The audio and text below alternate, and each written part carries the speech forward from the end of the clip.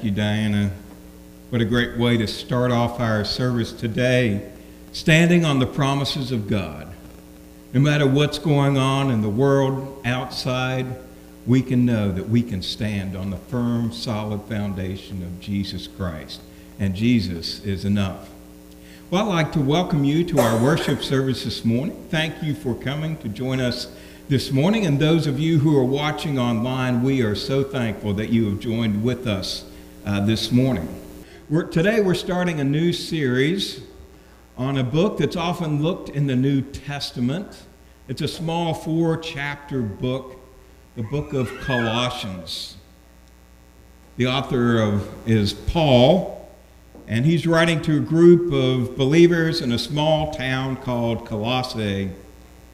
But the words that Paul wrote to those believers in that little church, in that little town, are still relevant for us today. As we'll see in the coming weeks, Colossians is about putting Jesus Christ first in our lives. We're going to explore the supremacy of Christ. Christ is supreme. We did a series on the King reigns right after Easter. And Jesus reigns over life. Jesus reigns over death. And one day, Jesus is going to come back and he's going to reign. He's going to come back in the fullness and power and glory and majesty. And we will reign with Jesus in heaven. Can you imagine that? Certainly that is our hope. Our lives matter today because we are in Christ. Our worth and our salvation is not based on who we are, but it's based on who Jesus Christ is.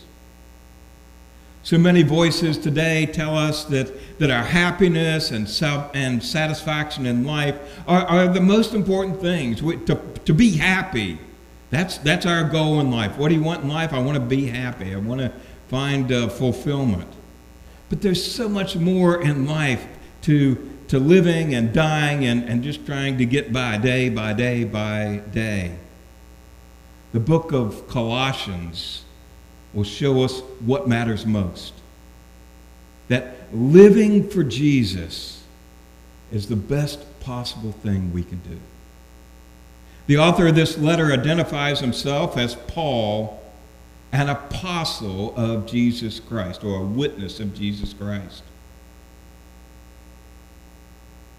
Saul of Tarsus, as you know the story, you know that he was on his way to Damascus. Paul hated these new Christians, these people who are talking about Jesus who rose from the dead. And Paul thought that was heresy, and he was out to put in prison or stop this new revival or whatever that was going on.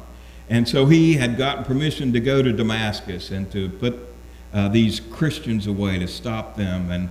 And you know, on the road to Damascus, Paul had a close and supernatural encounter with Jesus Christ. And it knocked him off his horse, and it struck him blind as Jesus approached him and said, "Saul, Saul, why do you persecute me?"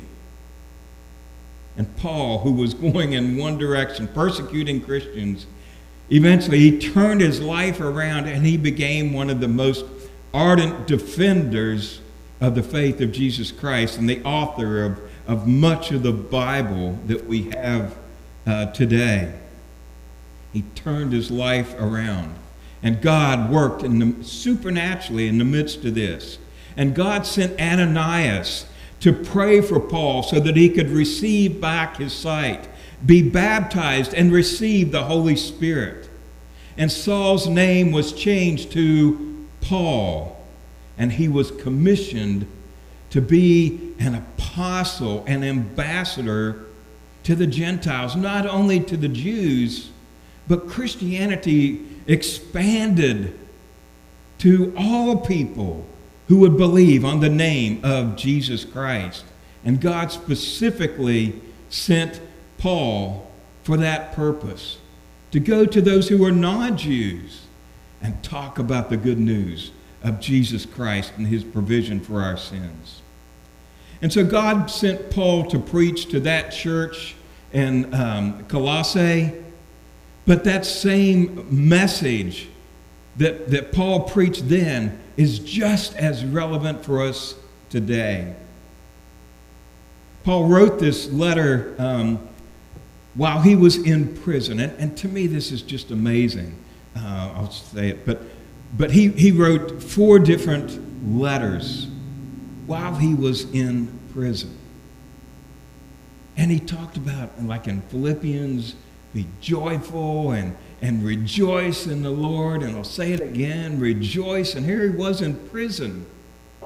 But Paul knew that something was more important than the circumstances and the things going on around him. And he was inspired while he was in prison to write 4 of the books of the New Testament that we have.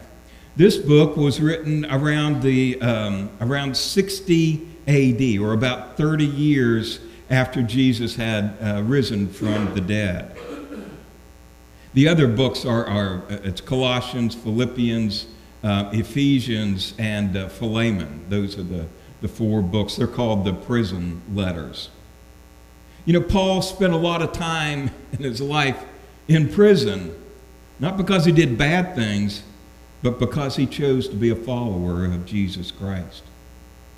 And if you read Colossians and Ephesians side by side, you see that there's a lot of commonality in their language and the themes that were going on there. But also there's perhaps an even greater relationship to the little book called Philemon. And apparently Colossians and Philemon were written at about the same time in prison, the same place, and they were sent to the same place, and they were carried by the same messenger. In both of the letters, Paul says that Timothy is with him. And he also mentions Archippus and says that Onesimus was accompanying the letters. In the greeting sections of Colossians and Philemon, there's almost an identical list of recipients who he was writing to. The bearer of the letter was Tychicus, who was a native of Asia Minor. So the original people that it was written to, they were from Colossae, and it was a small town in Asia Minor, which is now Turkey. And we have a slide coming up. Paul was in Rome, and it shows that how it was carried to Colossae. Colossae is near Ephesus, and that whole area is Turkey. You see Italy over on the left, and so you see that journey of how this letter was carried to the church of Colossae. Now, Paul did not personally visit this city. He never went and personally established this church. It was probably started under Paul's oversight by Epaphras. Well, why was Colossians written? There was always a reason for these letters written, and so we're called to look and, what's the situation going on? What is Paul addressing? It's interesting. There were always problems in the church. That's nothing new. It's something from the very beginning, because people, sinners like you and me, made up the church, and they still do today. But some people believe that Colossians was written because the church had fallen into some kind of a false belief system where they worshipped angels, and the angels were mediators between God and themselves. And so Paul was writing to address that. Others suggest that Paul was trying to correct the false idea that if you return to the Jewish law, that you need to fulfill the Jewish law, that's necessary for you to earn or merit your salvation. That's a false doctrine. We're saved by grace through faith in Jesus Christ. Paul tells them that things like circumcision, keeping the various feasts, not eating certain types of food, or observing the Sabbath have no salvific value. You can do those things. You should do those things. They're good things to do, but they're not going to get you into heaven. that comes only through Jesus. Whatever it was, they had made a place for Jesus in their system, but he was not first, and Jesus was not central to their faith. And that's what Paul is addressing in this epistle. Jesus must be preeminent in all things. Jesus must be first. Paul preached that a gospel that excluded both the Jewish and Gentile religions from being the gospel. You can't be saved by being a Gentile. You can't be saved by just being born into as a Jew.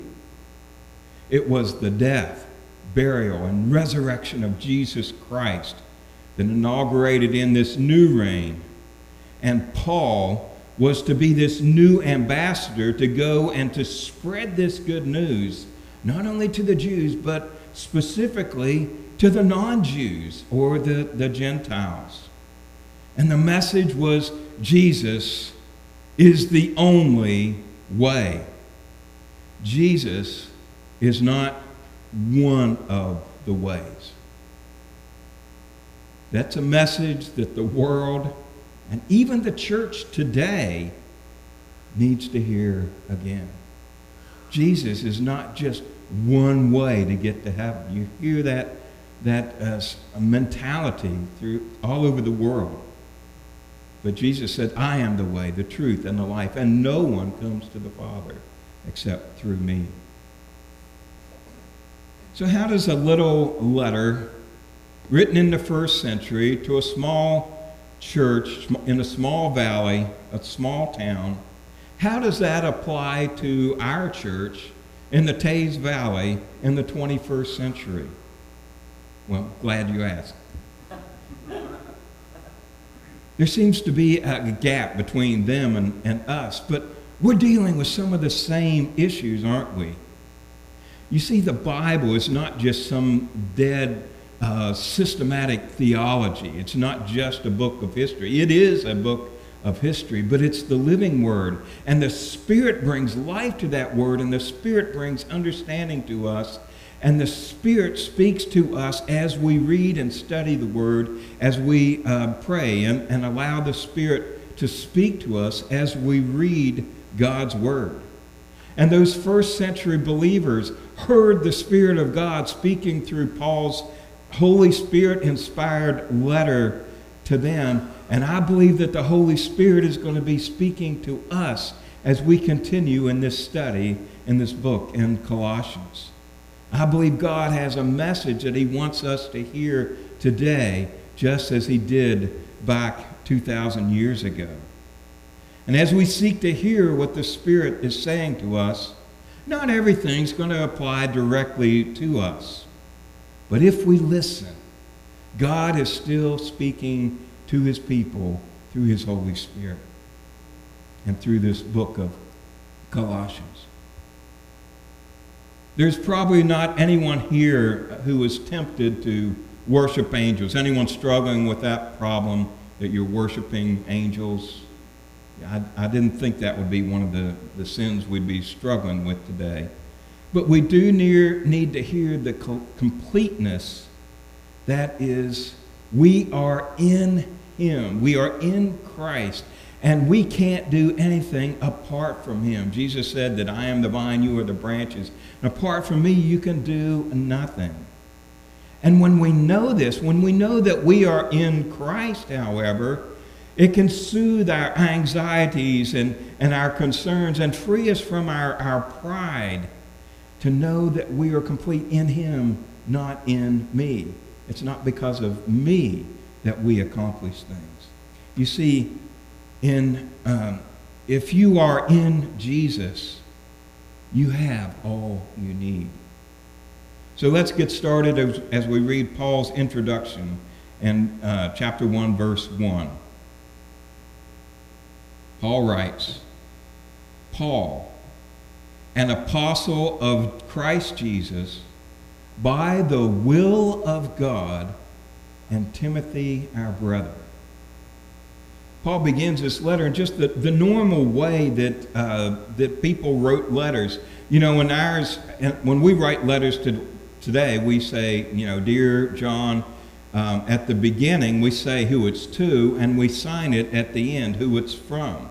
Well, they did it just the opposite. I mean, in the very beginning, I'm writing this letter to you.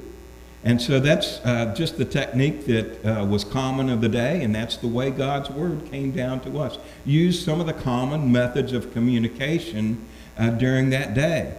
Perhaps if Paul were alive today, maybe he'd be on Facebook or YouTube or Twitter or TikTok or something to communicate to the people and the method that people use today. I don't know, maybe not. But this was just a normal way. And Paul said that he is an apostle. He's an eyewitness. Now he says in Corinthians that he's like an abnormal apostle. An eyewitness, an apostle was an eyewitness of the life of Jesus Christ. They saw the miracles that Jesus did and the things Jesus did.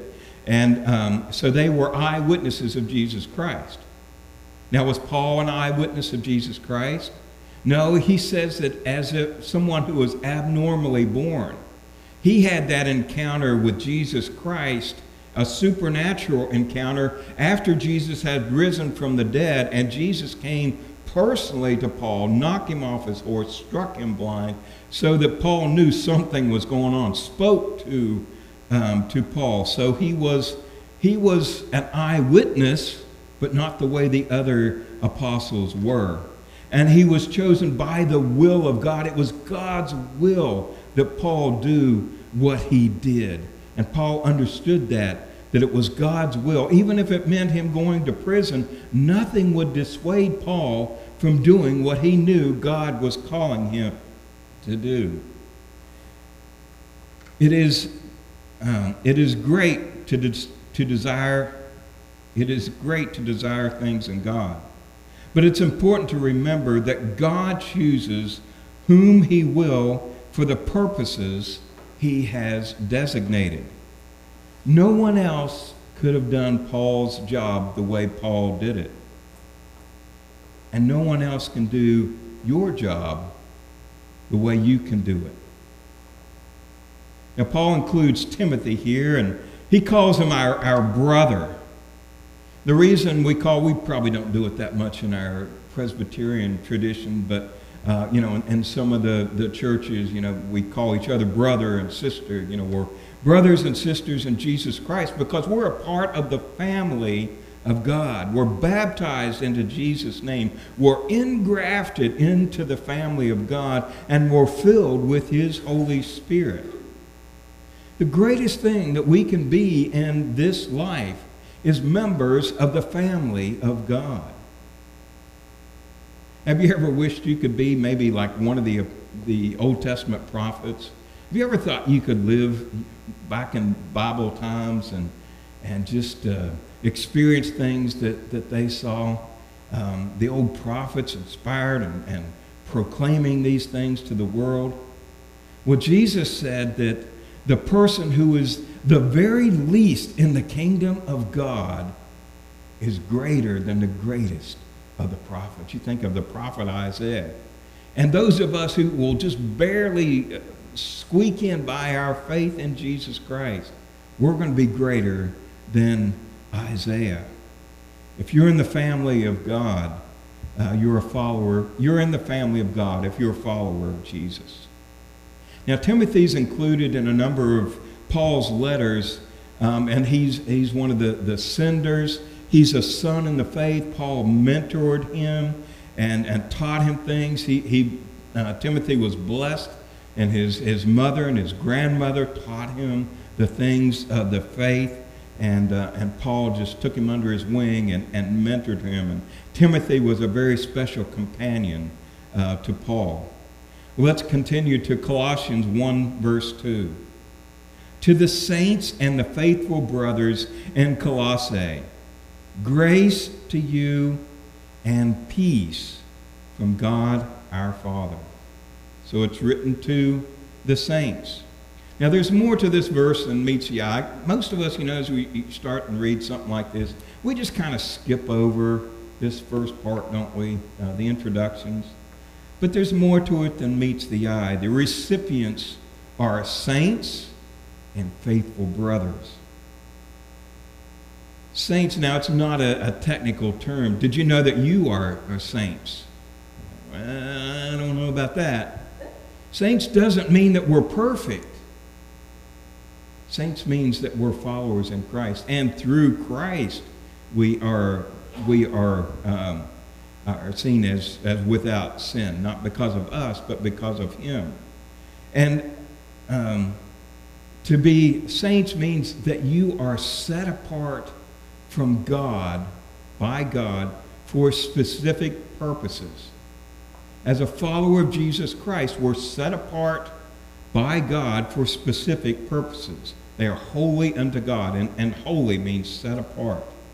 And Paul calls them faithful. They're faithful not because they're perfect, but because they keep showing up. They keep trying. They keep persevering. You don't get good to get to God. I've said it before, you've heard it many times, but people will say, well, as soon as I get my life together, I'm going to come to church and I'm going to become a good Christian. But if you wait till you become good, you'll never get there, will you? We come to Christ and then we allow him to mold us and shape us. And you come to God and then you get good through him as the Spirit works in our lives. So the saints and the faithful ones are in Christ in Colossae. And this is a setup for everything else that Paul has to say in this letter and what the Spirit is saying to us. They were in Christ by trust in the faithfulness of Christ through the baptism of water and the Holy Spirit. To be in Christ means that it is the realm in which they live out their lives. Everywhere we go, we are in him. And there's strength when we understand that, when we know that. Jesus gives us our identity. To be called a Christian means little Christ. We're followers of Jesus. We belong to him. We're simultaneously in Christ and in Colossae. And God chose them to be where they were in location in that small church, in that small community. And they were chosen to be set apart by Christ for a specific purpose. And so are we. God has chosen us in Christ to represent him here in Teays Valley. The epistle was also meant not just for those churches, but it was also meant to be circulated to other churches as they were popping up and the church began to grow and spread. And so these letters were called circular letters, and they were sent to other churches as well, because the message is central to our faith. And Paul wishes two things for them. One, he wishes grace, and he wishes peace. Get what you don't deserve, and peace. As we celebrated last Sunday, on Pentecost Sunday, we live the Christian life through the empowering of the Holy Spirit.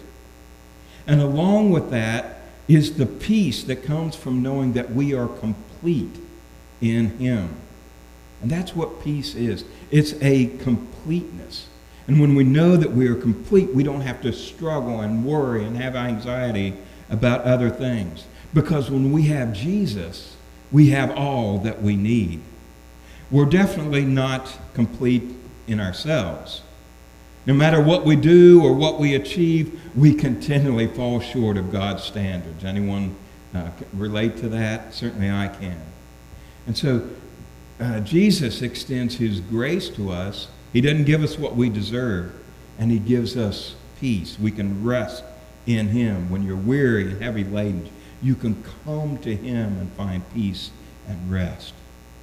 This grace and peace comes from God our Father and our Lord Jesus Christ. It's not enough to know God as Father. What? Satan believes in God. So often in the world today, I believe in God. I believe there's a God, but he may not be the God of the Bible. It's a God that we make up in our own minds. You hear things like, well, my God would never, or, you make statements like that. So we've created this God that we like, a God that ministers to us and helps us and serves us, rather than us recognizing the awesome, glorious, wonderful, majestic God of the universe and humbling ourselves before him and calling him Lord, submitting ourselves as slaves to Christ. That's just not a real popular concept in our world today, where everyone is demanding their own rights. But we are complete in him. Well, Satan believes in God, but he trembles. The Jews knew that there was one creator God, and they worshiped that God above all else, and they tried to be good Jews. They tried to practice the faith and the rituals and the traditions. But there's more than that. Jesus calls us. He frees us. When we come to Christ, we are set free.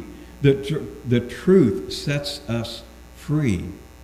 And God revealed himself through Jesus Christ, through the person of Jesus.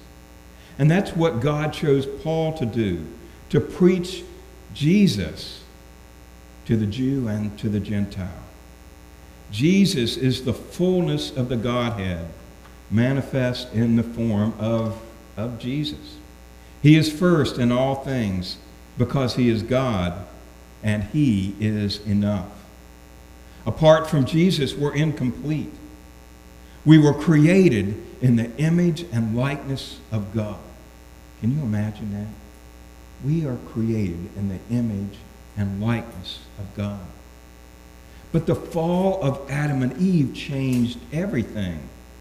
The image of God that is in us was tainted and distorted by sin. Imagio Dei is the Latin translation of the image of God. I can't speak. But this phrase radically changes how we should see ourselves and how we live our lives. Since the image of God means that we are made with the image of God in us, it demonstrates how deeply God cares for us and loves us. As human beings, we are unique from any other creatures on earth. We're the only part of creation that's made in the image of God. Genesis 1:27 says, "So God created mankind in his own image.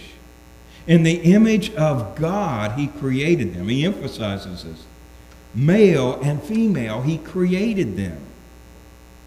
Since we are made in God's image, it means that we are made specifically with qualities that reflect our Creator.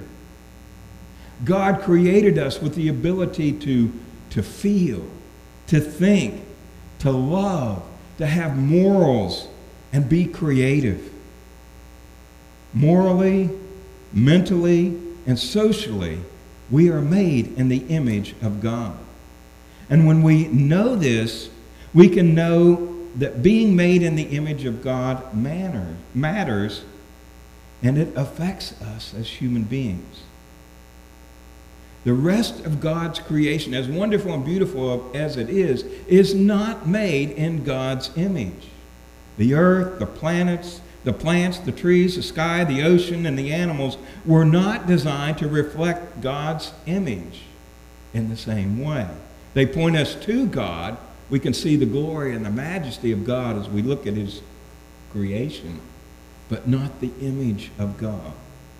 Only humanity was formed in the image of God. And that makes us unique apart from all other of God's creation.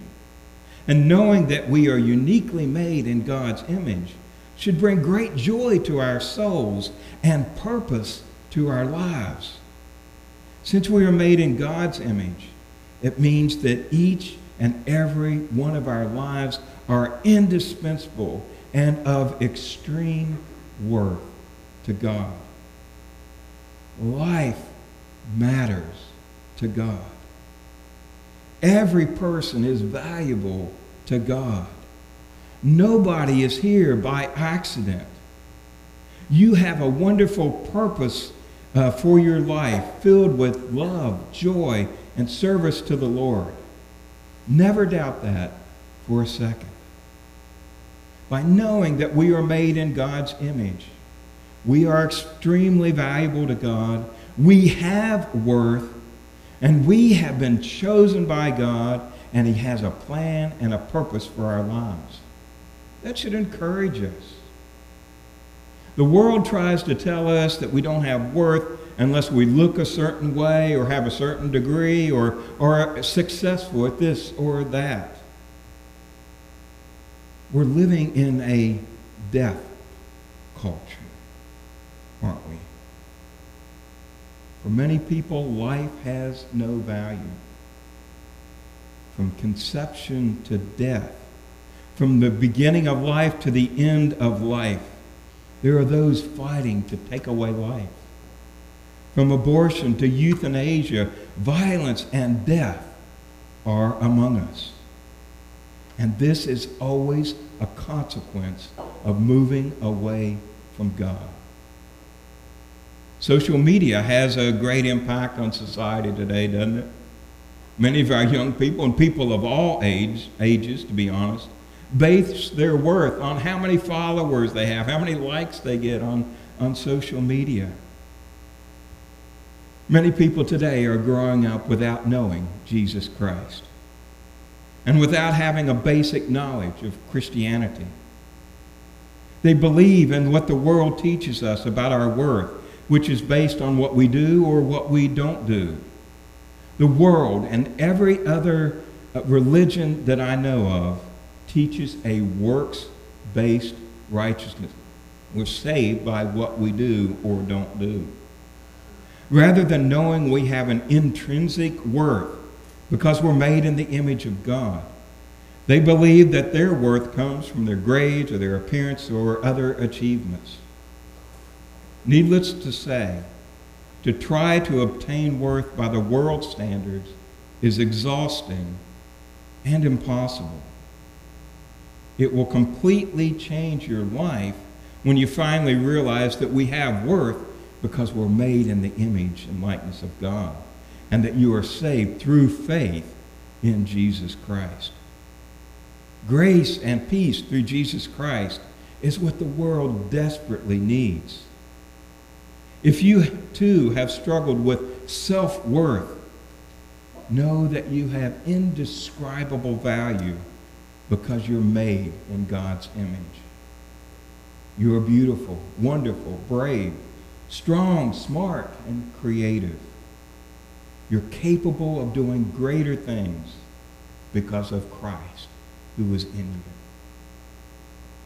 Don't listen to the world's interpretation of worth because it's all lies. The Bible tells us that Satan is the god of this world, the prince of this world. And since Satan is the god of this age, we need to be very hesitant about the world's teaching because he is the father of lies. Jesus said we are either for him, for Jesus, or against him. Those are the only two options. You're either for Jesus or you're against him. There's no halfway. In John 10:7 through 11, Jesus says, I tell you the truth. I am the gate for the sheep. All who ever come before me were thieves and robbers, liars. But the sheep did not listen to them. I am the gate, and whoever enters through me, through Jesus, will be saved. That's the only way to be saved. He will come in and go out and find pasture. There's freedom in Christ.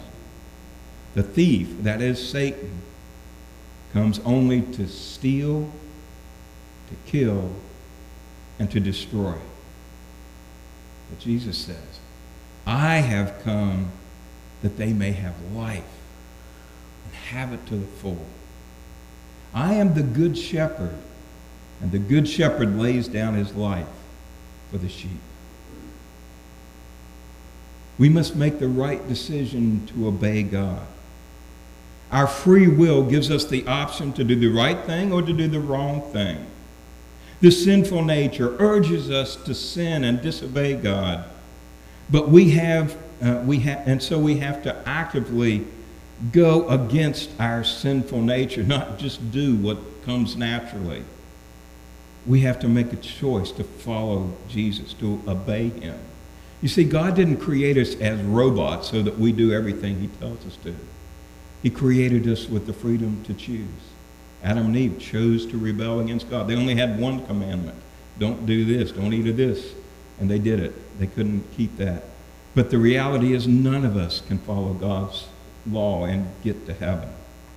So we need to obey him, and as we obey him, we prove that we love him.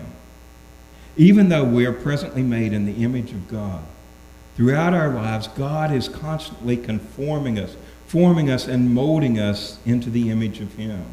So once we become a believer, God begins to mold us to be better, to reflect his image and light to others through the Holy Spirit's work in our lives. And throughout our lives, God will constantly use bad situations, good situations, and everything in between to help mold us and shape us into his image. Since we are made into God's image, we are loved, cared about, and are extremely valuable to God. We are special among God's creations. God has made great and beautiful things, such as the oceans and the plants and the sunsets. And yet God has only made us through his image. And that makes us special. If you're questioning your self-worth as a human being, then know that you have immeasurable value and purpose because you are made in the image and likeness of God. And so remember, you are worthy. You are beautiful. And you are amazing just because God created you in his image and likeness. Let us go to him in prayer. Almighty God, we come before you now and realize we're talking about concepts that are probably bigger than our little minds can fully comprehend because we're talking about you and your image and likeness. But Father, by faith, we believe that you have called us, you've equipped us with your Holy Spirit. You have a plan and a purpose for our lives, and we are valuable to you. Father, let us never forget that. Sometimes we get down and out thinking about ourselves and life situations that come upon us. But let us rest in you when we are weary and heavy laden and find that rest, that peace, that comfort. Let us remember that you are our provider and you will give us everything that we need in order to do what you've called us to do. Lord, help us to make a difference. May we be encouraged by the fact that you have chosen us and called us into your family. We pray these things in Jesus' name. Amen. Well, thank you for joining us for worship this morning. Thank you for joining us online as well. We're glad that you have chosen to worship with us as we study about the supremacy of Jesus Christ. When we have Jesus, we have enough. And so as we go out into the world, let us remember, as you go, no matter what's going on in the world, we can stand on that solid rock of Jesus Christ. And we can go in his power and in his love, and we can make a difference. So go in peace. As you go, you can leave your offering, which is a testament to your faith and provision of God in your life. So you can drop those off and the offering plates as you leave. And if you're watching online, there are instructions to how you can do that as well. Go now in peace.